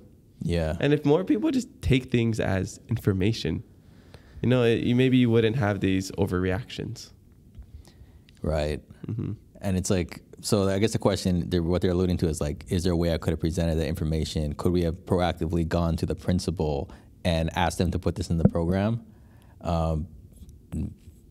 Maybe. Do I think that would have worked? No. This guy's like obsessed. He has a personal infatuation with Lincoln, the principal. So it's like, it's a weird thing. You go into his house, he just has like top hats. You got beards that he puts on at different times. Yeah, no, totally, bro. It's a strange vibe. You got pennies everywhere. When you zoom out and you look at these kids playing pop songs around an idol of a politician who did nothing for their school or had no stake in their community other than a rich former principal bought the statue. That's the only connection. Yeah. It's bizarre, bro. It's like Kim Jong-un stuff. Yeah. Have you ever listened to do you listen to Joe Rogan podcast? Maybe a few episodes? Yeah, once in a while. There's this one episode that I would encourage everyone to listen to. I just I listened to it last year, but I was telling my girlfriend to listen to it, so she started listening to it with Yumi Soon or something like that. It's this lady, this Korean lady who was born in North Korea and she got out. So she's telling her story about her time in North Korea and how they didn't even know there was an outside world. She's never seen a map of the world. They have one station where it's just the news, where you're told exactly what you have to do. You have no control over your day. The government doesn't feed you anything. Everything is just controlled. You have no control over your life, and you don't even know what's out there. And North Korea purposefully doesn't feed the people because they want them to starve, so they're not thinking about kūʻē. They're not thinking about a revolution or anything. They're just trying to think about, how am I gonna get my next meal, you know? So stuff like that, when you think, you'll hear so much more about her story when you listen to this episode. I think it's like Yumi Soon or something. Just Google it, YouTube it. It's a heavy episode. I mean, that's an extreme example. Yeah. But you see a lot of parallels. Yeah. I mean, like, we wore these bongos, right? Our plantation like history. Well, you're not. What other ethnicities are you? Portuguese, Korean, Japanese. Yeah. So your ancestors were bongos. If they're from Hawaii, if they came with the wave of Japanese, and those bongos were made, their number, it means number, right? There's a tag that was made in the same place that the slave tags were made for the plantations in the South. They were paid with money that could only be spent back in the plantation. It was like funny money. And they were purposely, like the Filipinos, for example, they went to the Visayas, they brought them in, but these people were more educated and more prone to protest because they protested back home at times, and they realized like, oh, we got to find poorer people. So they went to other areas like Ilocos Sur, Ilocos Norte, where people were more impoverished and would be more grateful for the opportunity to work even under extremely bad conditions in the plantations. So it was labor trafficking that brought them in as indentured servants, aka slaves. But that's not the history that we're taught. Right, we're taught that like, oh, the good days of the plantations where you had that viral video with a knife, the lunch pad, yeah, and it's like cool, but the reality was like we had to fight for like just weekends or 8-hour days. Like our ancestors bled for that stuff, and that's not the history they're teaching in EVA. In fact, EVA was created, that school was created in order to keep Filipinos and Hawaiians in that lower class and not let us rise. So these traditions that come from there, like, I think it's time to revisit them. If you don't want to change them, fine. If you still want to do Lincoln Day, fine. But at least understand like why it's there and like how it's impacting us today. Yeah. Question everything. Question. Yeah. All right. Next question comes from the same person. How does he take personal accountability when his actions don't yield expected results? And you can expand on this. It doesn't have to be just like protesting. I would say just like, when you want to do something and you just don't succeed, you know? Yeah, I mean, you got to learn. You got to try to turn your failures into lessons. I I ask for that groundedness often from my community, for people. Like, I try to find people I'm accountable to on purpose beyond my own family. But I don't know. First of all, it wasn't my protest. I don't know what my son was thinking other than just trying to tell the other side of the story that wasn't being told. So in that case, the intentions did happen. Like that is what we intended, the consequences. The consequences that transpired that I didn't intend was the violence. So where is the accountability there is a good question. And do you think the school should be held accountable? I mean, the thing is, like, I support the public school system because, like, I think it's important. It's a good use of taxpayer dollars to make sure we're all educated. But, you know, what's being taught there is also important if you really want these kids to rise from where they are. And so I don't want to, like, drag the public schools. Yeah. But, like, and it's an isolated incident. Yeah, it's an isolated incident. But also, like, there needs to be a more proactive conversation of how can we lift up our own and stop setting aside our own heroes? Or even, is it even appropriate to have, like, individual heroes as part of a school curriculum, you know, and not just, like, a more accurate representation of history? Yeah. I think the problem is that just not everybody cares like we do. Not everybody, and I'm just being super honest, not everybody cares about Hawaiian history, Hawaiian culture like we do. Even if you live here, there are some people that don't care to learn Hawaiian. They like living here. They like what they're doing. They like going to their, you know, I don't know, clubs and, you know, whatever you do, you know, going to the college, getting an office job. They're okay with that. You know, I think, yes, it'd be cool for us to shift the mindsets of everybody, and we have this whole community behind us thinking like we do, but I think we're still a long way from that happening, but we're not going to stop.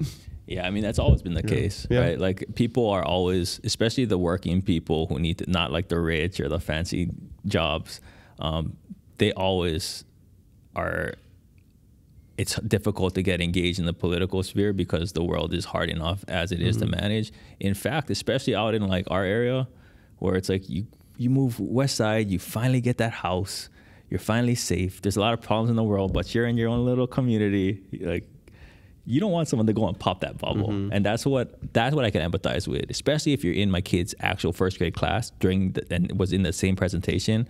Like, I feel for them, like, because it's just, like, shocking. You're trying to shield your kid from that. And I just challenge, like, we all have our own parenting styles, but I challenge parents that you can't shield your kids from everything, though. Like, you think this is bad? Like, you think this ruined their day?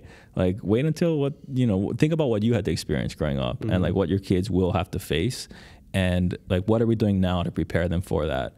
So I'm not going to, like, tell people how to parent, and I ask people not to tell me how to parent. But I do, like, it's always uncomfortable to see change happen. But, like, if people weren't doing what my son tried to do, we still think it's okay to, you know, that women aren't voting. We still think it's okay to, like, I don't know, throw rocks at gay people. Like, it's just, like, we come a long way because of, like, radical disruptive action like this. Would you consider yourself radical?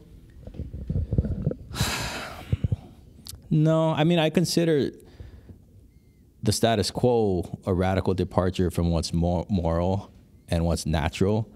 Like, the way the world is structured right now, where, you know, 3 haole dudes have more money than half of everyone in America, or how most of our institutions here are controlled by, like, a certain gender and race. It's like, it doesn't feel right or normal. And it's like, why? Questioning why? Why is that radical, right? Like,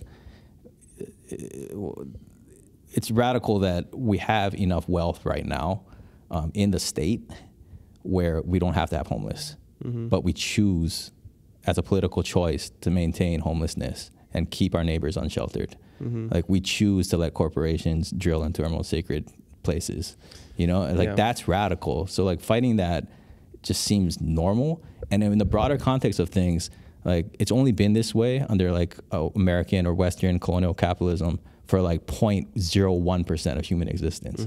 The other 99.99%, we've been living more like our ancestors 200-300 years ago. So, you know, it's a radical departure from the natural order of things. And just in that short time, we've caused mass extinction. We're causing a climate crisis that could wipe out all humans. So, you know, radical is staying the course of this injustice. Yeah. Well, I was just thinking about my when I was talking about the lady from North Korea, how she was saying that they want to keep people starving so that they don't want to make a revolution. That's almost like how the cost of living is so high here in Hawaii, and we have all this problem: drug use, homelessness, obesity. I guess in some like population, like Native-Hawaiian community, it's like I think 40-something% of the Native-Hawaiian community is obese, or Polynesian community. So I wonder, yeah, it's like these things. It seems like it's just natural, but I guess if you think about it a little bit deeper, it seems like, are they doing this on purpose? So it's like, are they keeping the cost of living really high? So we just have to worry about where our next paycheck is coming from, so we don't have these like revolutionary thoughts. I don't know. I'm just thinking out loud. I don't know. Yeah. I mean, I try not to impugn intentions because I don't want people imputing my intentions. Yeah. So like, or whether or not they want that to happen, they know it's happening. Mm-hmm. They know the system incentivizes that to happen, and they're doing nothing to reverse it. Mm-hmm. So like, actions speak louder than I don't know what's in your heart, but I know what actions you're taking and what actions you're not taking. Yeah. And the things I teach my kids, take what you need, give what you can, are not values. Every Native culture had those values. Karl Marx talks about it, and everyone's like, oh, it's like a communist. No, it's something that every Native culture, take what you need, give what you can. And that's just not a value right now. That's universal, but we need to revert back to that. Definitely. Okay. Next question comes from Uncle_D98. What do you hope to see for our future generations? Well, I hope to see an open, just, fair, livable society. The way things are going, not to be alarmist, but that doesn't look likely unless there's some radical change. So, back to the question of radical, like, yeah, you need radical change, or else things can get really bad. It can get to the point where our kids are going to be having to walk, because there's not going to be any more oil left, walk 30 miles just to fetch water, like fresh water, within their lifetimes. Now, this is no longer like a far off thing. There are heat waves in like India and places that are killing thousands of people in one go. There are earthquakes that are happening in like rapid succession that we've never seen before, and it's because of the pollution that we've emitted over the last couple generations. So I hope that we step up. When I say we, I mean our generation, Makua, step up and face this problem with the urgency that it requires, because we're not currently. Like we think, okay, if I just drive a little bit less, or if I don't drink out of a single-use bottle, that will do it. No, because there's only 10 companies that cause, like, or 100 companies causing 70% of all emissions. Like, it's not just an individual thing. Like, we're going to actually have to at some point face off with those companies that are polluting our aina. So, when I see like that boat right now, that yacht in Honolulu, and people are like actually taking action, removing the Hawai'i Hawaii and stuff, like, I want to see more of that, more of that energy. And if not everyone's role is going to be kūʻē, by the way. Like, ea can start with your own actions. Like, think about the world you want to see, where there's enough resources for everyone. The world that I mentioned that we had, no homelessness, no mass incarceration, and just start living it. Like, be the freedom, be the sovereignty. And that's what I'm hopeful with, like, people like you come from your background, or like the opportunities that my kid has, where he's actually able to like be brought up in that spirit and education. So as heavy as what I said feels, I'm an internal optimist, because if I wasn't an optimist, why would I be doing this work? Right? I'd just be hoarding money and taking care of my family. Yeah. You see the bigger picture. That's what it is, And we come from at least a similar background, where we care for this place and we want it to be better, not only for ourselves but for our ohana, our future generations, our keiki, our friends, and everybody. So yeah, I think we're all on this similar path, and we all just kind of have to get on the same page, because a lot of times it's Kanaka fighting against Kanaka. I mean, even in the video, it's a local guy attacking another local guy. Well, if not the same page, the same hymnal, like the same. Yeah, I really don't like seeing that stuff. It's like, man, we got to work together. Yeah. Okay. Yeah. All right. Last question, okay? Darren Shiroma wants to know why so many Native Hawaiians identify with GOP when the party don't care about natives. Oh. Yeah, I mean, I kind of covered that. Democrats have lost touch with the culture, especially, I mean, across America, but especially here in Hawaii. So, like, you know, all it takes is someone to just, like, listen to some reggae music, drive a Tacoma, all of a sudden, like, people are paying attention, and then they can just spout off whatever they want to spout off. Even if they're saying, let's cut taxes for the richest corporations, it's like, and then you might trickle down, you might get richer. Like, it might make sense because this person actually, you can see yourself in that person, even if it's not backed by data or history. Democrats, on the other hand, are just like, oh, like, you're despicable if you don't like Trump, or if you like Trump, and, like, that's not going to get anywhere. So I think that's why they just feel seen. And, like, I feel like if I wasn't in politics and, like, organized professionally, I'd probably, like, be a lot more sympathetic too to that message, because it just resonates more. Yeah. When you explained it earlier, I was thinking about this question too, and I was thinking that's probably why. Yeah. Because of what you said. So mahalo for reiterating that. Okay, so mahalo for everybody for the Instagram questions. Make sure you leave some for our next guest, and maybe your question will make it on the podcast. Okay, we're coming to the back end of the podcast, and I just want to dive into our culture a little bit, okay? Like, I was talking about kind of these insecurities as a Hawaiian. Do you have any insecurities about being Hawaiian? I'm gonna get vulnerable here. Yeah.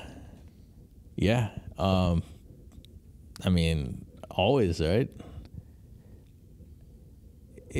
There's like the insecurities about being Hawaiian, but then when you look at it, when you zoom out, it's like there's other layers. There's other, like, some people's activists like to call it intersectionality, right? Like, what is it? It's just about your culture, and what is about your race, your background, your wealth background, your job, your education, your gender. Like, how is this informing who you are too? So, like, every time it's like, am I insecure because I'm, like, not Kanaka, because I'm not in the land enough? But it's like, am I going to be in the land enough? Am I going to be in the Aina enough if my job is, like, white collar and, like, mostly intellectual? That's a class issue too, right? Am I going to feel strong enough and cool enough because, like, KU cool enough because that's how, like, the Hawaiians were depicted in, like, the movies and stuff, like Jason Momoa kind. Yeah, that's a Hawaiian issue, but it's also a gender issue. You know, what it means to be men, what it means to be Kane. So it's like it's a tough issue. I feel like most of the insecurities is also intersecting with something else, another mode of, like, societal oppression that we just haven't really thought about much, or I haven't thought about much until until very recently. So I don't know, that was a kind of weird answer to it. No, that's really interesting. I never thought of it like that. I never thought about all these the other external factors that go into, like, these insecurities, you know? Like, maybe it's not, I'm not insecure because I'm not Hawaiian enough, or I don't look Hawaiian, or I am really Hawaiian. It's because my house isn't as nice as my friend's house. Yeah. You know, there's all those things, or because I don't go to a private school, or I don't drive a nice car like this guy or this girl. Yeah, it's a good point. On the flip side, like, maybe you haven't been exposed to a level of Hawaii because you haven't gone to immersion and you haven't gone to college. Does that make you less Hawaiian? You just been brought up working construction. Like, that's an insecurity based in class too, because we have a society that puts down people who haven't gone to college and makes them feel like they're not as valuable, even though some of the smartest people I know, some of the best organizers I know didn't go to college. Like, you know, sometimes it's helpful. This is why when I say community organized, like, you gotta have these kind of conversations with people and start realizing, like, you're a product of all these things. It's not just, like, culture. That's part of it, but there's way more. Dang, you got me thinking. Olelo, bro, for a lot of people, Olelo Hawaii is a function of class. Yeah. They had the privilege to learn it. Not everyone did. Yeah. So, like, I just ask people who've been through the system and, like, been through UH and stuff to be like, to have a little more grace with people who are coming up and learning. Even, especially including their politics, not just their language. Like, you know, it's all connected. So like, if their politics are bad, like meet them where they are and figure out how to, you know, have these heavier conversations. I mean, if everybody tried to talk like how we're talking right now, we'd organize pretty quickly. Yeah, we gotta scale this. Yeah. I would say I'm insecure that I'm not Jason Momoa. That's for sure. Yeah. If I could look like that guy, that would be pretty cool. He probably would like to Olelo like you. He's probably like, everybody has something. That's the problem with like, you know, the Western standards and like the standards we place upon ourselves is they can never all the way be met. Yeah. Oh, you think Jason Momoa is better than me? Well, I can Olelo better than him, so I can speak Hawaiian better than Aquaman. Boom, I win. Even though it's not a competition. Okay. Yeah, I'm all of sharing that's really cool. Okay. One of the biggest issue here is housing crisis. Yeah. How a lot of people are getting priced out because it's really expensive to live here, you know? And it's not mainly a Native-Hawaiian issue, but a lot of our land was taken away. So it kind of is like near and dear to our heart. It's like we can't even live on our homeland, you know, because it's a local issue, you know. There's people who are born and raised here who aren't Hawaiian, but they still have they still struggle living here. Yep. I went to this home seminar thing recently. They're building this structure called Kūʻē. Have you heard of it? It's I think like they're saving 60% of the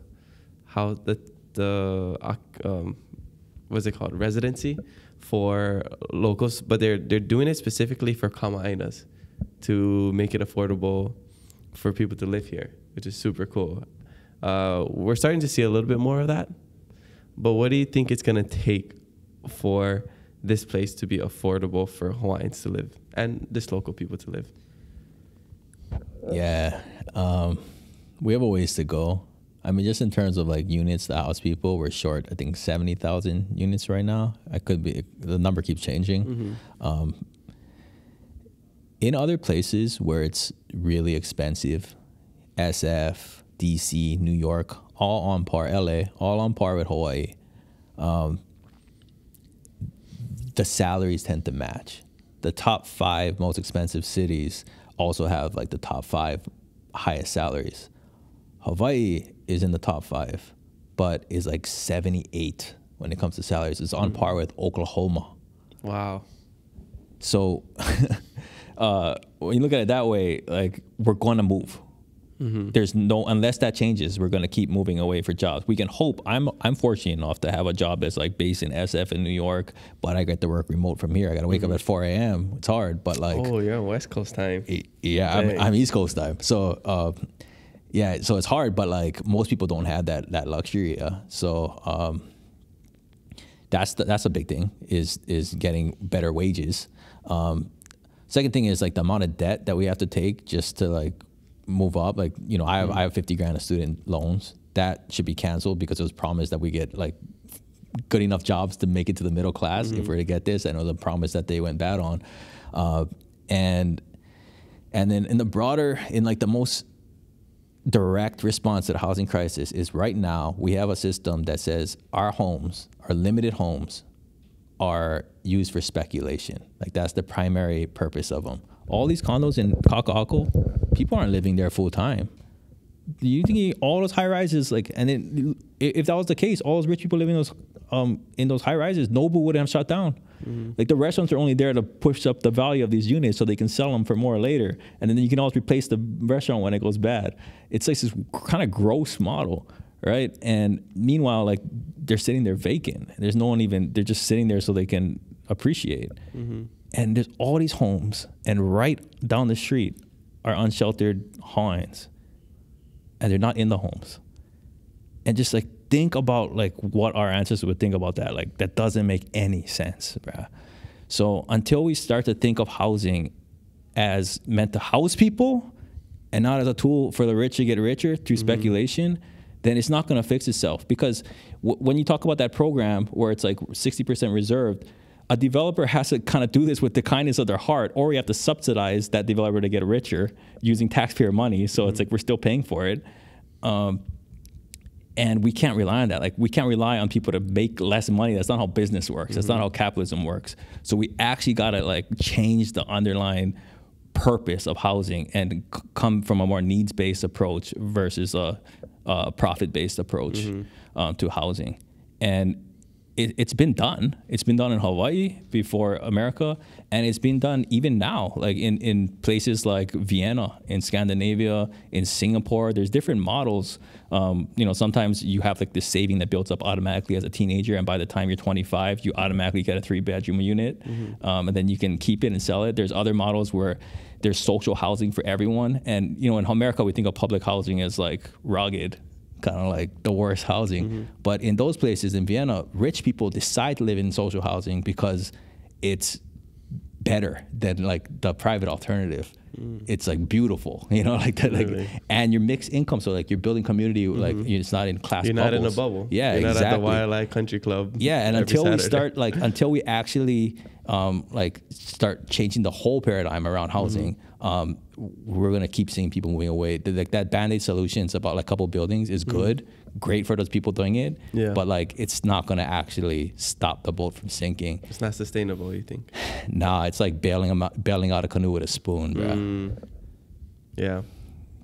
Well, I hope something happens in the near future. Again, bro, you got to get money out of politics, because it's these luxury developers that are giving massive amounts of money to fund these candidates. And then when they get in, every time somebody wants to do something like this, a politician wants to do like a big like revamp housing, they get shut down, or they get challenged, they get primaried, or they get like, you know, defamed, or like sued or something by these developers. So that's what we're organized. One plug would be Our Hawai'i. If you like, the organization that's most focused right now on getting money out of politics is Our Hawai'i. So if you want to join the organization to like testify at legislatures and all that, you can do it there. Or if you just want to be a leader in your own community, there's ways like you can hold events, knock on doors that we can help facilitate with. Awesome. Yeah, go check that out, everybody. Well, for sharing that. If you had to live somewhere else, say the median price of a house became $2.7 million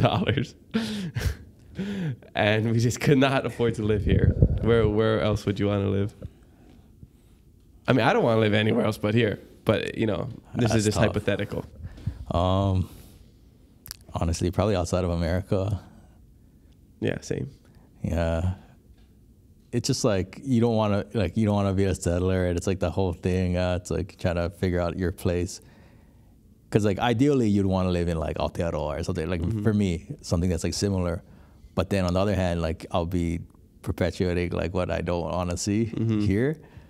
So maybe like a white nation that was like colonial historically, like move to Paris or somewhere something. You don't feel bad. You know, exactly. Like Paris was built with slave labor. Like I could be a settler here and not feel bad. Yeah, you guys owe me. Kind of. Yeah.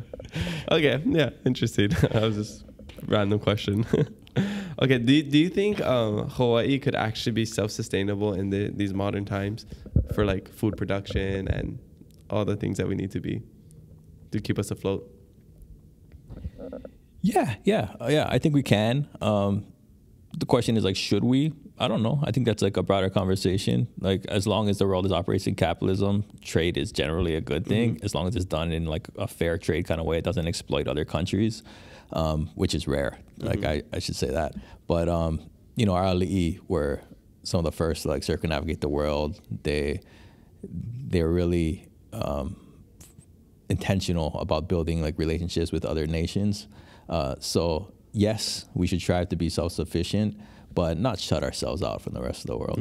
Okay, let's find a good balance. Yeah. Like tourism, but do it in a different way, for example.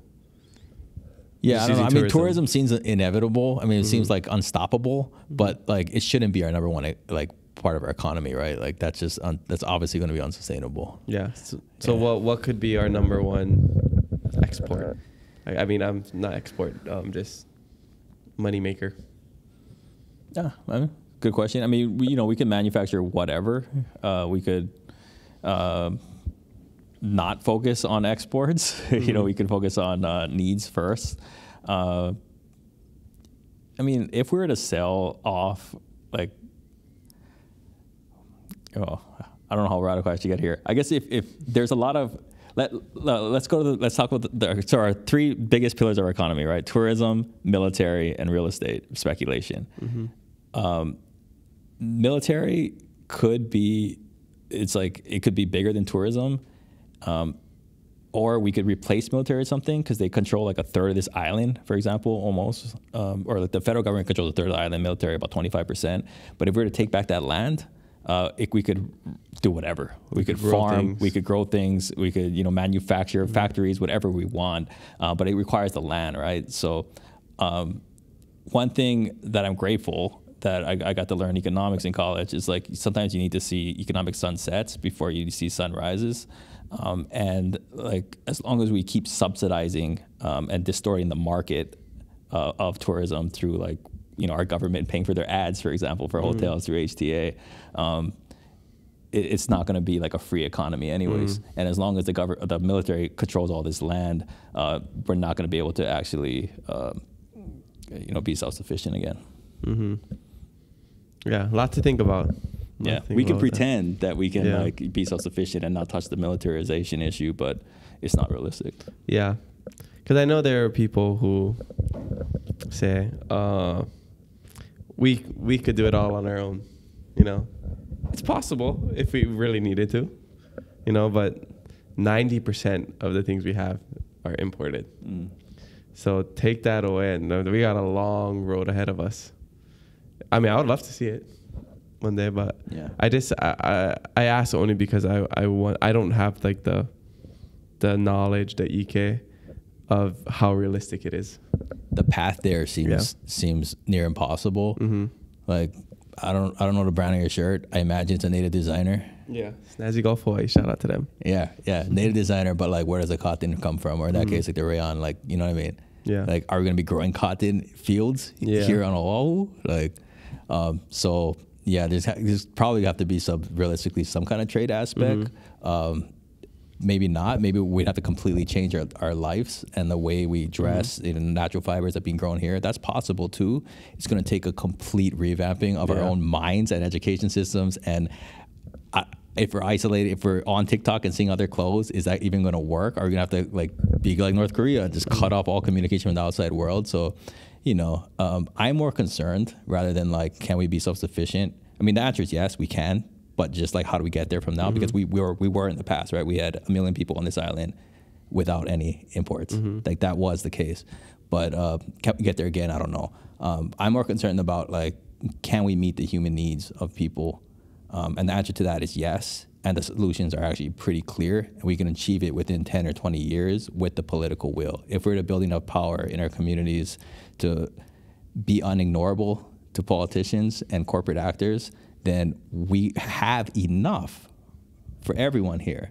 Now, people like Larry Ellison or Mark Zuckerberg or Jeff Bezos will have less. They'll still be filthy rich. They'll still have more than their kids will ever be able to spend, but we'll all have enough. And like that's the world that I think we can get to. We just gotta organize and hoʻomana lāhui. Yeah, love that. Mahalo. Well, what do you think is the most important lesson you've learned in your career so far?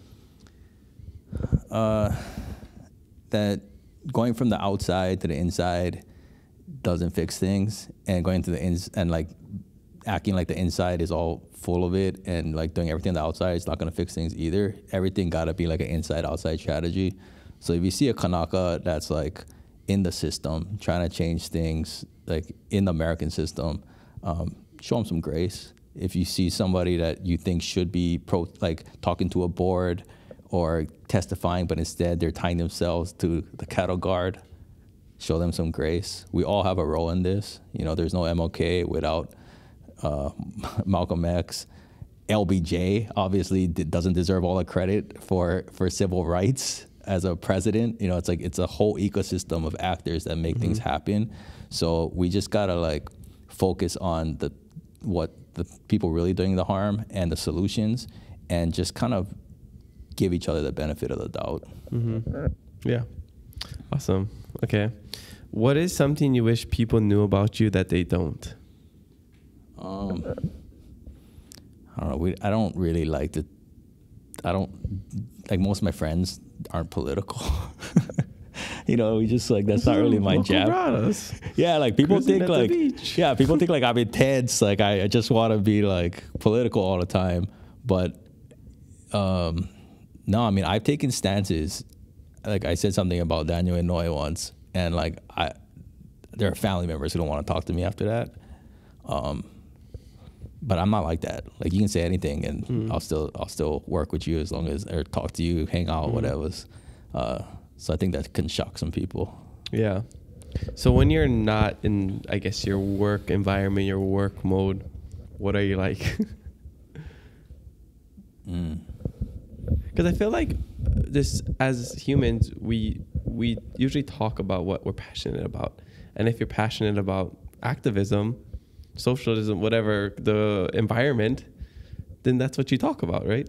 Yeah, I mean, I talk about it at home because, you know, Kara's an activist and an organizer and a movement leader and all the things.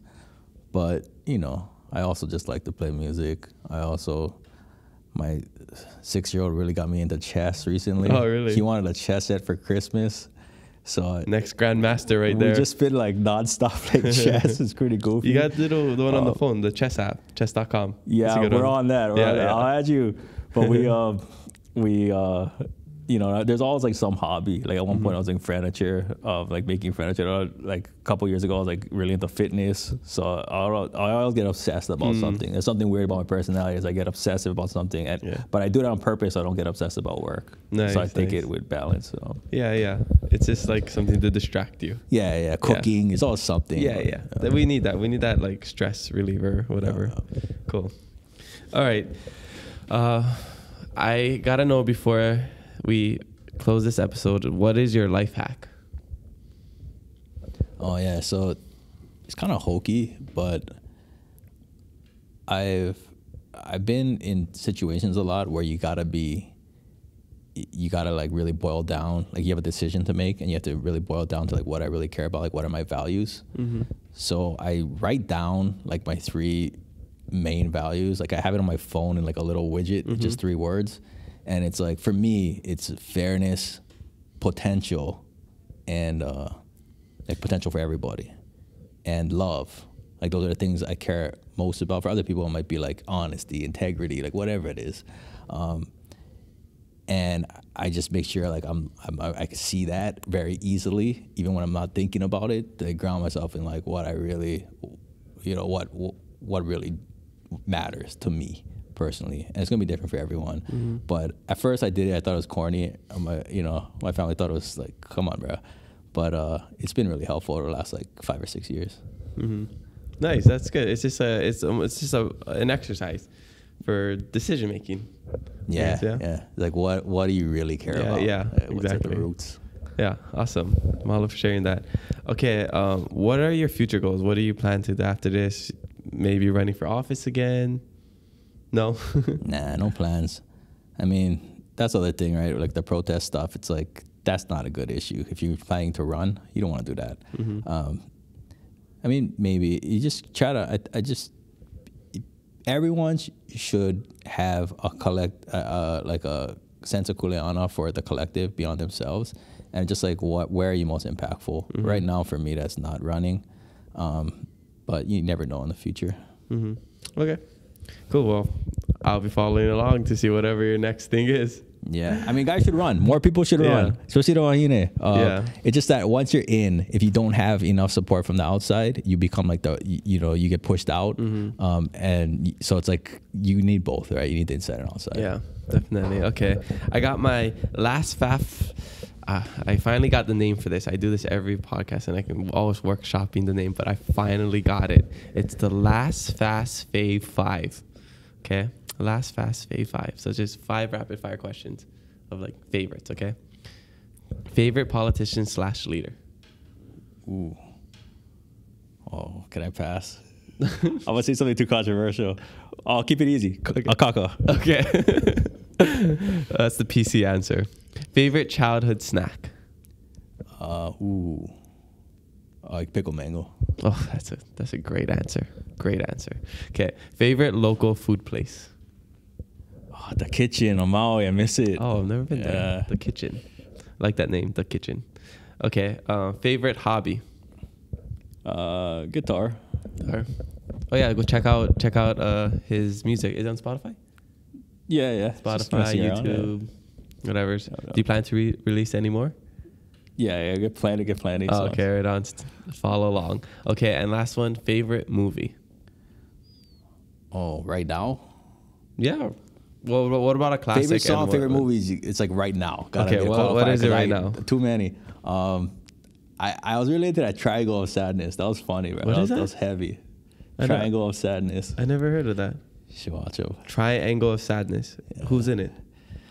I don't know. It's like a big cast kind of thing. Yeah. Okay, I'm gonna look it up. Triangle of Sadness. Okay, cool. Yeah. All right. Well, that's all we have for today. Do you have anything else you want to share? If not, let us know where we can find you. Yep. Kaniela Ing, Instagram, Twitter, Facebook. Yeah, he has a lot of good tweets. They've been mentioned on CNN, and you got. I see it all. I think I've seen your tweets before I've even known you, or really knew who you were. I remember seeing tweets. You're pretty active on Twitter, right? Yeah, or sometimes. you have some bangers, is what I'm saying. It depends how much I'm actually working. Yeah. If I'm on Twitter, if I'm doing good tweets, it's probably because I'm not working enough. Yeah, I've seen people retweet your tweets. I guess that's what I meant. Okay, yeah. So go check them out, and just want to say mahalo for coming on the podcast and talking stories, sharing your mana'o with us. I hope to see our lāhui continue to grow and the visions that we have for this place come to fruition. So keep doing what you do. No, thanks for having me, and thanks for being patient. That was a heavy topic, so I hope your next guest keeps it nice and light, and it's a comedian or something. It's another Kamehameha grad. That's something we didn't talk about. We have so many Kamehameha grads on here. Oh, yeah. Yeah, what's up? There's something in the water or the food. I hear Kamehameha has the best food. Maybe that's what it is. They feed you guys really well. Yeah. They used to grill kalbi on Maui campus. You hear them outside. Yeah. All right. Well, mahalo, Kaniela, for joining us on the Hawaiiverse podcast. Check us out on Hawaiiverse.com and download our free app right now to start supporting our local businesses. Spread aloha, be kind to one another, and mahalo for listening to us today. New episodes every Thursday, so make sure you follow us and leave a review. I'm your host, Kamaka, and you'll hear me next time on the Hawaiiverse podcast. Hui ho.